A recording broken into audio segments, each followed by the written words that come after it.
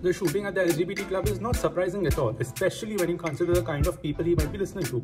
People like Ben Shapiro, people like Matt Walsh, people like Tucker Carlson, and basically every single elected Republican. These people have been screaming on top of their lungs and saying that trans people are coming to get your children, they're coming to indoctrinate them, they're coming to cut off your VV and make you a fucking woman. This kind of bullshit has been spewed on every single YouTube channel owned by these people and every single news channel. It's not surprising at all that one of their followers decided to do something like this.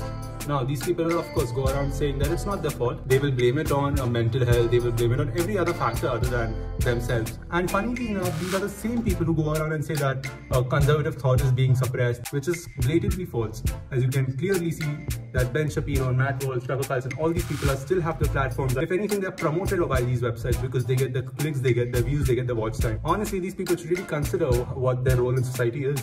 Is it to sow hate and divide people, or do something much better other than licking the boot of the corporations and the people who fund them?